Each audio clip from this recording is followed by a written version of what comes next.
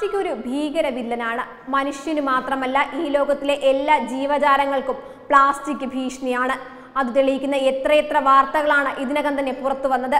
വയറ്റിൽ പ്ലാസ്റ്റിക് അടിഞ്ഞുകൂടിയ തിമിംഗലം കഴിഞ്ഞ ദിവസം മരണപ്പെട്ടത് വലിയ വാർത്തയായിരുന്നു. അങ്ങനെ ഒരുപാട് വാർത്തകൾ ഇക്കഴിഞ്ഞ ദിവസങ്ങളിലായി പുറത്തു വരുന്നു. ഓരോ ദിവസവും നമ്മുടെ വീട്ടിലേക്ക് എത്തുന്ന പ്ലാസ്റ്റിക്കിന്റെ അളവ് തന്നെ ഭീമമാണ്. ഉപ്പ് തൊട്ട് കർപ്പൂരം വരെ വരുന്നത് പ്ലാസ്റ്റിക് കവറുകളിലാണ്. ഈ പ്ലാസ്റ്റിക് ഉപയോഗം കുറയ്ക്കാനായി പ്ലാസ്റ്റിക് കവറുകൾക്ക് പകരം വാഴയില, പ്ലാസ്റ്റിക്കിന്റെ പുനരുപയോഗം തുടങ്ങിയ പലതും മുറയ്ക്ക് നടക്കുന്നുണ്ടെങ്കിലും എവിടെയും എത്തിയിട്ടില്ല. പ്ലാസ്റ്റിക് മാലിന്യങ്ങൾക്ക് മുന്നിൽ കേരളം ലോകതോൽവിയാകുമ്പോൾ ഒരു കുഞ്ഞു കഷ്ണം പ്ലാസ്റ്റിക് പോലും ഉപയോഗിക്കാതെ കേരളത്തിലും ലോകത്തിനുമാകമാനം മാതൃകയാവുകയാണ് വനവാടു എന്ന കൊച്ചു ദ്വീപ്. ഏറ്റവും കർശനമായ പ്ലാസ്റ്റിക് നിരോധനം നിലനിൽക്കുന്ന സ്ഥലങ്ങളിലൊന്നാണ് വനവാടു. കടൽപ്പാറ കൂട്ടങ്ങളെയും വനത്തെയും പുഴകളെയും സംരക്ഷിക്കാൻ വനവാടുവിൽ പ്ലാസ്റ്റിക് നിരോധിച്ചത് ഈയിടെയാണ്. ദക്ഷിണ പസഫിക് മഹാസമുദ്രത്തിലെ ഒരു ദ്വീപ് രാഷ്ട്രമാണ് വനവാടു. ഒരു കുഞ്ഞു പ്ലാസ്റ്റിക് ബാഗ് പോലും ഇവിടെ ഉപയോഗിക്കരുത്. സ്ട്രോയും പോളിസ്റ്ററിൻ ബോക്സുകളും അടക്കം എല്ലാം നിരോധിച്ചത് 2018-ലാണ്.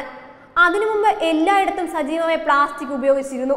പ്ലാസ്റ്റിക് ഉപയോഗം വളരെ കൂടുതലായിരുന്ന ഒരിടമായിരുന്നു വനവാടു നേരത്തെ. ഒരു ചെറിയ പ്ലാസ്റ്റിക് ബാഗുകൾ പോലും ഇവിടെ ഷോപ്പിങ്ങിനായി ഉപയോഗിക്കുന്നത് കാണാൻ നിങ്ങൾക്ക് കഴിയില്ലെന്നാണ് വനവാടുവിലെ എൻവയോൺമെന്റൽ സയൻസ് സൊസൈറ്റിയിൽ നിന്നുള്ള മാർട്ടിക താഹി പറയുന്നത്. ഇപ്പോഴും ഒരു പുഴയോ മറ്റ് വൃത്തിയാക്കുമ്പോൾ നിങ്ങൾക്ക് ഇപ്പോൾ പ്ലാസ്റ്റിക്കുകൾ കാണാം. അത് നേരത്തെ ഉപയോഗിച്ച പ്ലാസ്റ്റിക് മാലിന്യങ്ങളാണെന്ന് മാത്രം. പ്ലാസ്റ്റിക് ബോട്ടുകളടക്കം എല്ലാം നിരോധിക്കാൻ സർക്കാർ സജീവമായി ഇനി ഉണ്ടാക്കണം. ഒരു ദിവസം പ്ലാസ്റ്റിക്കിന് പകരം നമ്മുടെ നാട്ടിലെ പഴയ സാധനങ്ങളെല്ലാം ഉപയോഗിക്കുന്ന ഒരു ദിവസമാണ് ഞാൻ സ്വപ്നം കാണുന്നതെന്നും മാർട്ടിക താഹി പറയുന്നു. ആദ്യം ഈ പ്ലാസ്റ്റിക് നിരോധനത്തെ കുറിച്ച് പറഞ്ഞപ്പോൾ ജനങ്ങൾ ദേഷ്യപ്പെടുകയാണ് ഉണ്ടായത്. മാർക്കറ്റിലെ ഓരോരുത്തരോടും ഞാൻ പറഞ്ഞു, ഇത് വളരെ എളുപ്പമുള്ള ഒരു ജോലിയല്ല, ബുദ്ധിമുട്ട് തന്നെയാണ്. പക്ഷെ പതിയെ നമ്മളിത് ചെയ്തു തുടങ്ങിയാൽ അത് ശീലമാകും. പ്ലാസ്റ്റിക് ഉപയോഗത്തിൽ നിന്നും പതിയെ പതിയെ ഷോപ്പിംഗ് പ്ലാസ്റ്റിക് ഫ്രീ ആകും. എല്ലാ പ്രസിഡന്റുമാരെയും ഞങ്ങൾ യോഗങ്ങൾക്ക് വിളിച്ചു. അവർ സംസാരിച്ചു. പിന്നീട് പെറ്റീഷനിൽ ഒപ്പുവെച്ചു. പ്ലാസ്റ്റിക് നിരോധനം നടപ്പാക്കേണ്ടത് വളരെ അത്യാവശ്യമാണെന്ന് സർക്കാരും സമ്മതിച്ചു. പ്ലാസ്റ്റിക്കിന് പകരം എന്ത് എന്ന ചോദ്യത്തിന് പരമ്പരാഗതമായ ബാഗുകൾ പരിചയപ്പെടുത്തി.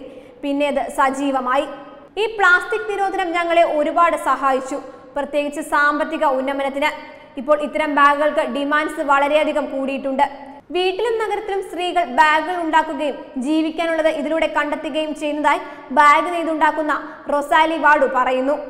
വനവാടുവിൽ പ്ലാസ്റ്റിക് നിരോധനം എളുപ്പമാണ്. കാരണം ഇവിടെ പ്ലാസ്റ്റിക്കുകൾ ഇറക്കുമതി ചെയ്യുകയാണ്.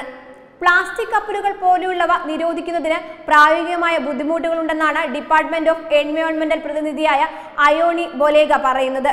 എല്ലാം ഇറക്കുമതി ചെയ്ത് ഉപയോഗിക്കുന്ന ഒരു ദ്വീപാണ് വനവാടു. പ്ലാസ്റ്റിക് നിരോധിക്കുക എന്നത് അതീവ ബുദ്ധിമുട്ടായിട്ട് പോലും പ്ലാസ്റ്റിക് നിരോധനം നടപ്പിൽ വരുത്തിയ ഈ ദ്വീപിനെ അഭിനന്ദിക്കാതെ വയ്യ. അതിന് ഒറ്റക്കെട്ടായി സഹകരിച്ച വനവാടുവിലെ ജനങ്ങളും പ്രത്യേകം അഭിനന്ദനം അർഹിക്കുന്നുണ്ട്. കേരളം ഭരിക്കുന്ന പിണറായി സർക്കാർ പ്ലാസ്റ്റിക്കിനെതിരായ പ്രവർത്തനത്തിൽ മാതൃകയാക്കേണ്ടത് ഈ കൊച്ചുദ്വീപിനെയാണ്. ജനങ്ങളെ സഹകരിപ്പിച്ച് എത്രയും വേഗം പ്ലാസ്റ്റിക് രഹിത പ്രവർത്തനങ്ങൾ നടത്തിയില്ലെങ്കിൽ നമ്മുടെ വരും തലമുറ മാരക വിപത്തിനെയാകും അതിജീവിക്കേണ്ടി വരിക. Web desk Tatwamayi news.